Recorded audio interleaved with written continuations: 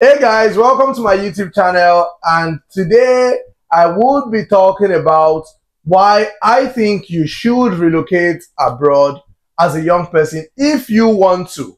Of course, I'm not saying everyone should, but if you want to relocate abroad, why you should do it early, and basically why I decided to move. And I have with me here Adeyinka. We'll be talking about our own story, why we decided to move, and you're going to have a good time in this video. So if you enjoyed this video, don't forget to give it a thumbs up. Of course, subscribe to my channel, check out my other videos, and let's get right into it. So we're going to start with Adeyinka. Why did you decide to leave Nigeria? There is suffering in the land. I mean, apart from that, I actually left immediately after NYSC. So I just really wanted a different environment, and maybe it's an environment that is quite challenging. And also, I mean, everybody knows how it is in Nigeria and the kind of anxiety that you have as someone that is just concluding their NYSC. I was thinking about my next move, and I was considering my master's. Even if I did not travel, I would have equally just done it in Nigeria. And I was also looking outside of the country. So it was basically because of my education. And yeah, that is the reason why I left. If you left because of education, now, when I was moving out of Nigeria, I currently live in Canada though. So when I was moving out of Nigeria, typically they ask us to write something called a statement of purpose, right? And in the statement of purpose, we always have to write something like, when I'm done studying in Canada, I would take the knowledge I've gotten and then return back to my home country to go and use that knowledge to improve the country. So you said you went abroad to study. So do you think you want to go back to Nigeria to go and use your knowledge to improve your country? But waiting now. Okay. So for me, when I was going to move abroad in 2022, one of the things that really prompted me was an incident that happened in 2019. So on this fateful day, I was driving back to school from my home. I was driving my mom's car. It was a very old Sienna. And as I was driving back to school, then I saw this taxi chasing behind my car. Apparently, it was like all this normal Ibadan taxi. I grew up and lived most of my life in Ibadan. And then, as I was going, these guys kept on chasing. I was actually thinking maybe they were robbers or kidnappers. Apparently, at some point, these guys pointed out guns and they were like, park, park, park, park, park. And then I pulled over. Apparently, it happened to be all the SAS guys. And eventually, they told me to bring out my phone. They checked my phone. They said, oh, nothing. There was nothing. Apparently, I didn't even have money at that point, to be honest. So maybe I had like 3,000. And at that point, I was selling tie and dye shirts. So they checked my car. They saw tie and dye shirts. And they're like, Mashe Yahoo. I was like, oh, don't do Yahoo. I was like, so why all of those stuff? So at that point, I just decided I was going to leave Nigeria, but I was still in school. So I just waited a bit more. I finished uni. Immediately I finished uni, I knew that I was leaving Nigeria. Whether I was going to move to Benin Republic or Dubai or anywhere, I really didn't care. I just wanted to leave Nigeria anyhow. So what would you say has been the best thing that has happened to you since you moved? Like how would I put it? What's been like the differentiating factor for you since you moved? Like when you compare your life in Nigeria to your life in Germany? Actually, I would really say that there is credibility in their system. And, you know, like I said, I moved immediately after NYSC. There is this constant anxiety about, will I get a job? Will I not get a job? And I mean, depending on where you come from, I already know that I do not have a father or any mother that could help me speak to one director. Of course, I'm not really saying that people cannot just get jobs like without any connection in Nigeria. Yeah. But I just really feel that the opportunity is not equal for everyone. So there is some sort of people that because of their connection, they find it very, very easy than the others to find something. So the differentiating factor, like you said, for me is the fact that the competition is open to everyone over there, and may the best man win. So if you have this level of confidence in yourself, then I think the system is the best for you because everyone has equal opportunity, at least to a certain extent.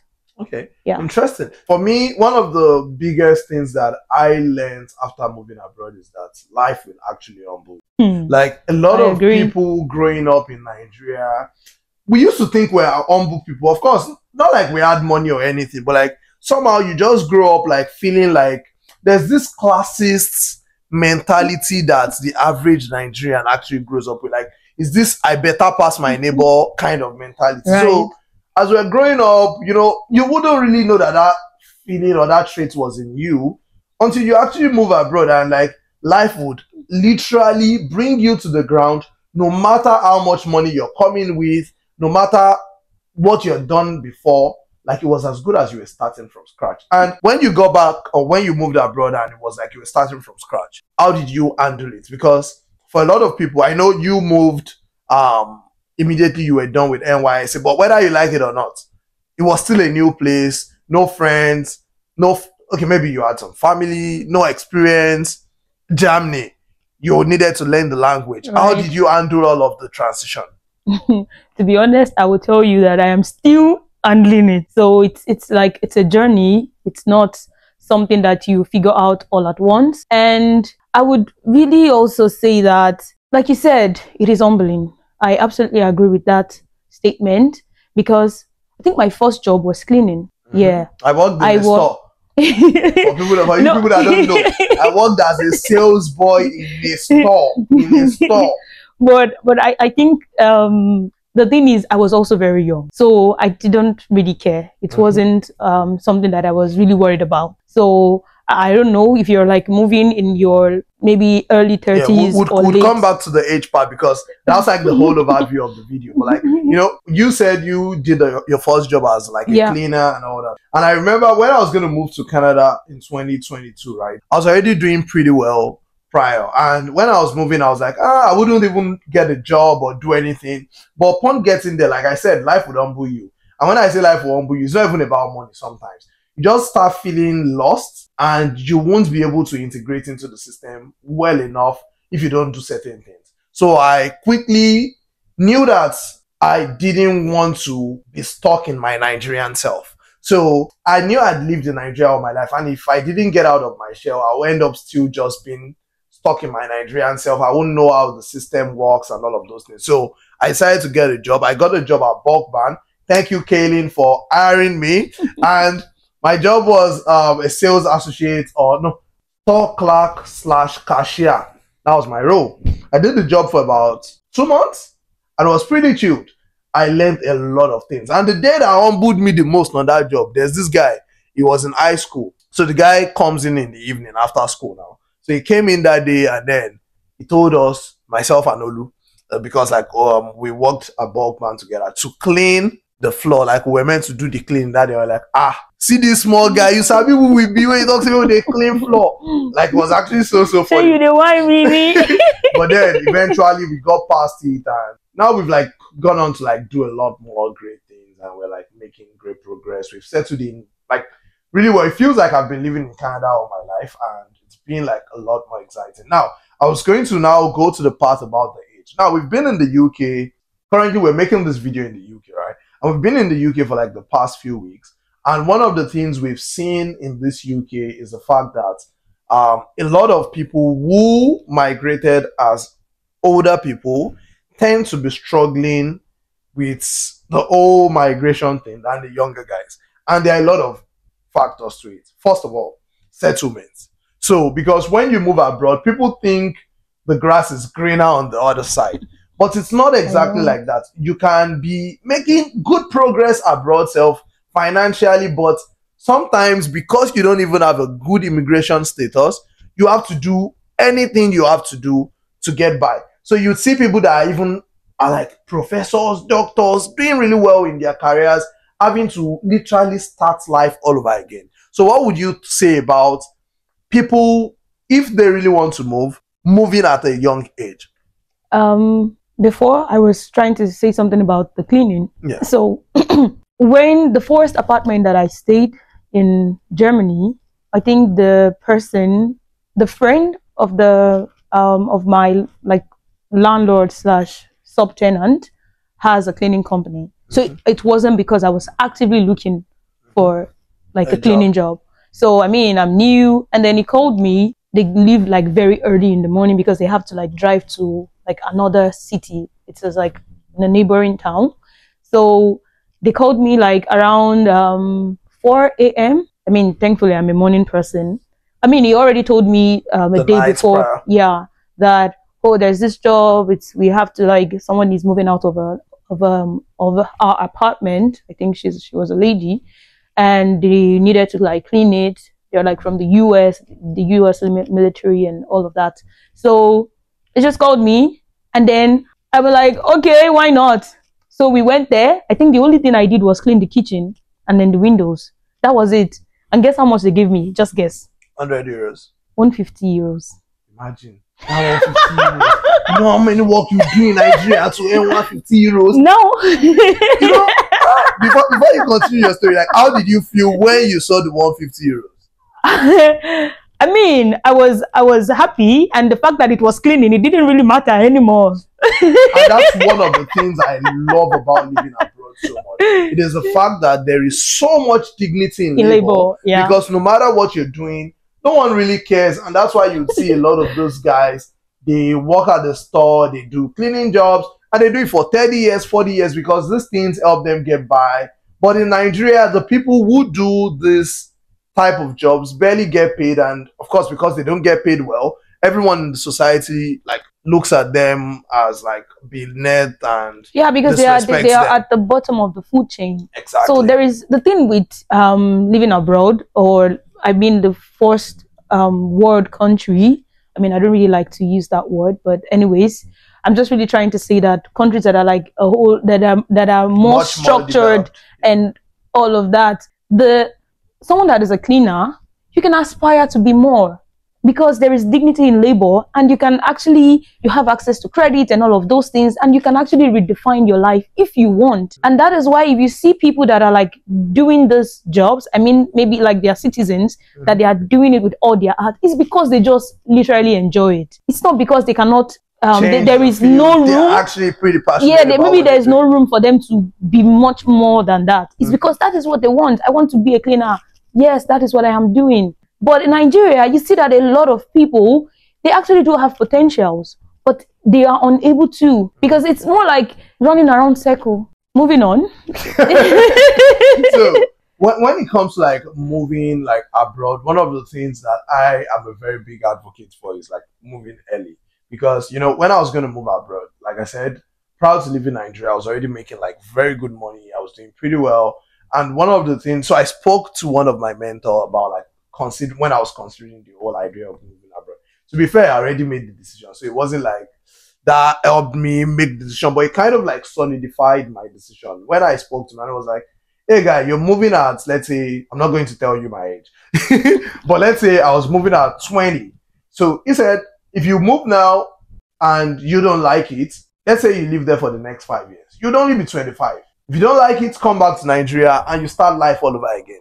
The average 25-year-old, the average 30-year-old in Nigeria does not even have like direction yet. So go there, get the experience, come back home, right? And that just like kind of resonated for me, and that was one of the reasons why I decided to give it a try. Because at the end of the day, why not? What do I have to lose? Nothing. Yeah, sometimes like even when I moved, it felt like I was beginning to like lag behind like what my friends, my colleagues were doing. But at the end of the day, you find out like it's actually not a race. So you still would end up catching up with like those people, and you still level up in life. So sometimes you're buying the experience, and the experience can just be everything for you. Right. And you see that a lot of our politicians in Nigeria, or even like a lot of the top business executives, these guys actually leave their abroad at some point. Although I don't know what they use their own experience to do, because they don't always develop the country with their experience. Yeah. But they leave their abroad, and that's why somehow they are on top of the chain, and they're able to like pass on the experience to other people. So would you recommend people move older or younger? I think it does not matter, to be honest. You think so? It is better if you are young, but it doesn't mean if you are like, I don't know the definition of old. Of course. There's never a limit to it. Yeah. So I don't really want to like, I don't want you to streamline it and say, or don't let your age limit you in anything that you want to do. Very good. So if you think that you have a sense of purpose in the US, the UK, or I don't know, whatever thing that you want to do, You don't really need to put your age into consideration, whether you like it or not. Another 5 years from now, if you are 30 today, you'll be 35. So and if you've not done it, you will still be 35 either ways. Exactly. What would you say was the biggest culture shock for you when you moved abroad? Hey, this one is a very long story. Okay, now, tell us about it. Let me tell you about, like I said, the first job that I did, it was because I was with someone that was doing that kind of thing. So I got a job at a restaurant. Okay. So that was like the second or third thing that I was doing, and it was like I work at the kitchen, and it was like around late, maybe like 9. They were already like closed, and we were doing the cleaning, and then I went upstairs to the closet, and I was using my phone, and someone came in, and apparently she went, I don't really want to go into details, but the summary is that she went to call the manager, and then they sacked me on spot. I couldn't, like, right now, I struggle to apologize to people. Like, when I fuck up, I don't, like, if I say sorry, it's because I'm just, like, sorry about what I did to you. It's not like I'm sorry that I want you to be considerate. If I have fucked up, what next? So then he said, oh, I should be going home, that they've sacked me. I was trying to apologize. You know, Nigeria now, please. I still need this job. And then he was like, oh, I'm going to call the police. I'm like, I'm sorry, oh. So why do you think you were actually sacked? Just for pressing the phone? Don't you think maybe that was racist or something?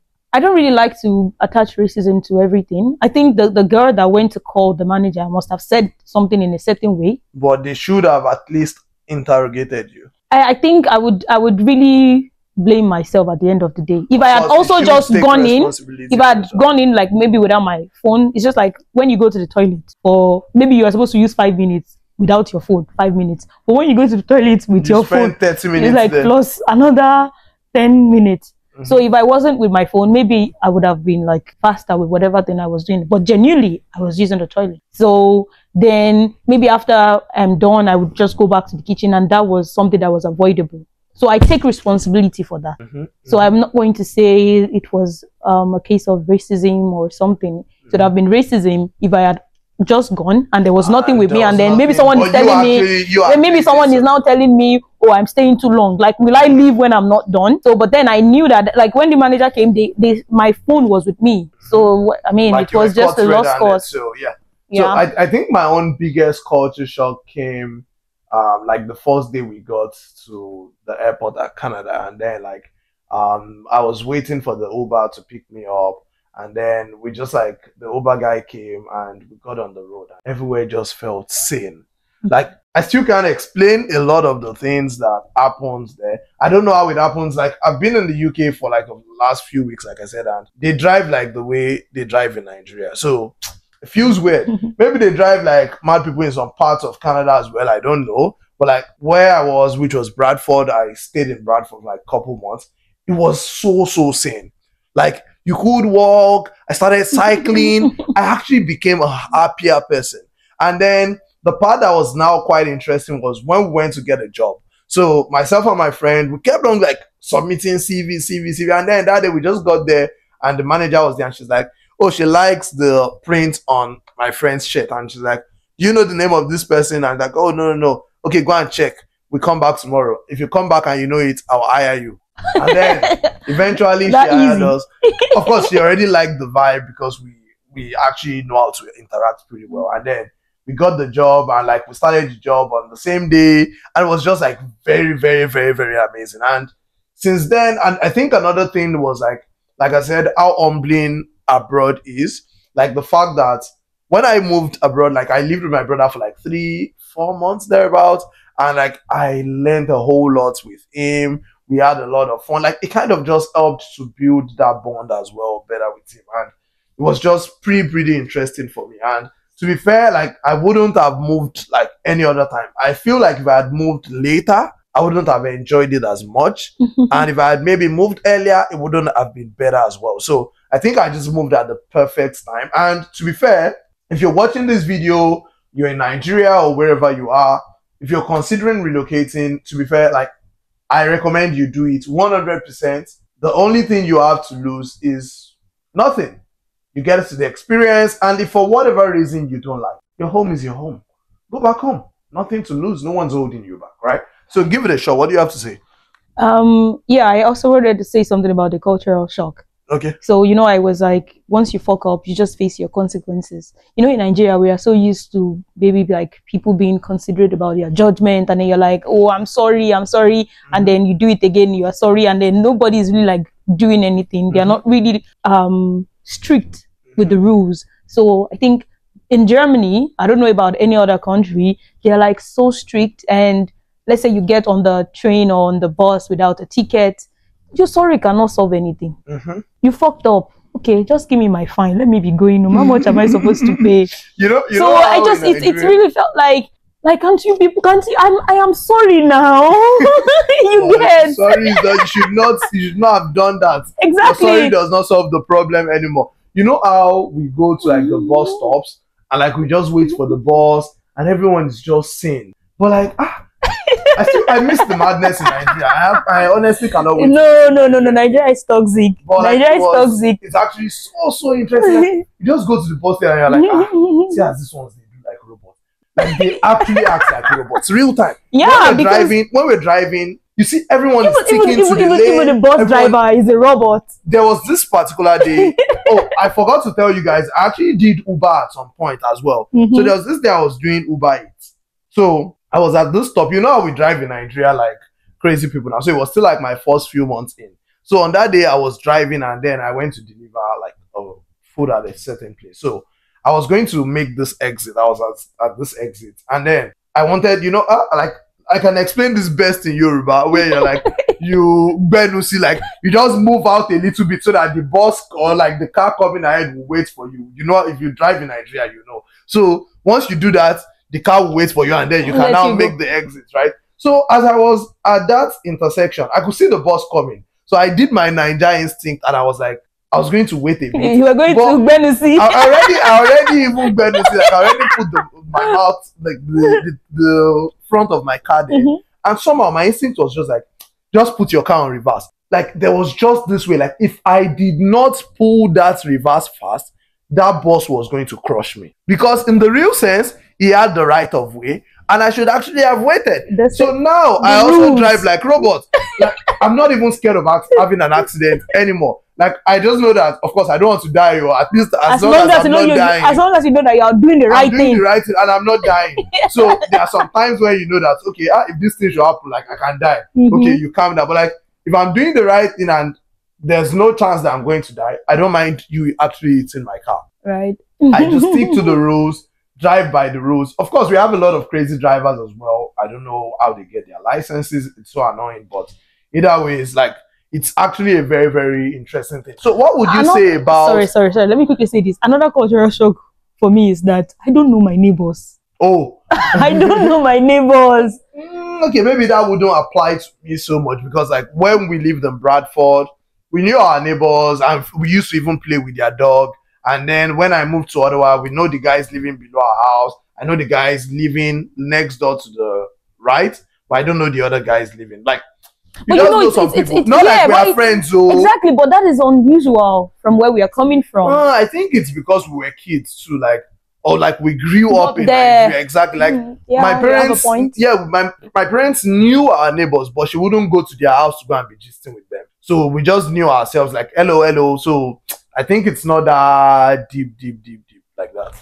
I just really feel like there is this idea of community in Nigeria that is not necessarily there. People say that a lot, but I tend not to agree. I think it's just like a lot of us don't integrate well enough. Like I said, I might be wrong. Maybe also I moved with my best friend. So kind of, we also schooled, we had a bit of Nigerian guys in our class. So we have like a big circle of people that we play around, even like Prem. So my friend from Nigeria. Are still Nigerian. That's what I'm saying. So like somehow it doesn't feel like there's no circle. So because there's the circle there either way. So it's still pretty interesting. And I was going to maybe the language barrier too in Germany is also contributing to that. So, okay. Yeah. And for us in Canada, we speak English. So that's like been pretty helpful. And yeah, I think what else do you have to say? What other question do you have for What me? other question do I have? I think that's all. If you enjoyed this video, don't forget to give it a thumbs up. Of course, relocate if you want to relocate. If you don't want to relocate, it's fine to stay back home, build Nigeria. You're the leader of tomorrow, and we're rooting for you. Let's make Nigeria great again. And don't forget to give my video a thumbs up, like, share, subscribe, and I will see you in the next video. Bye.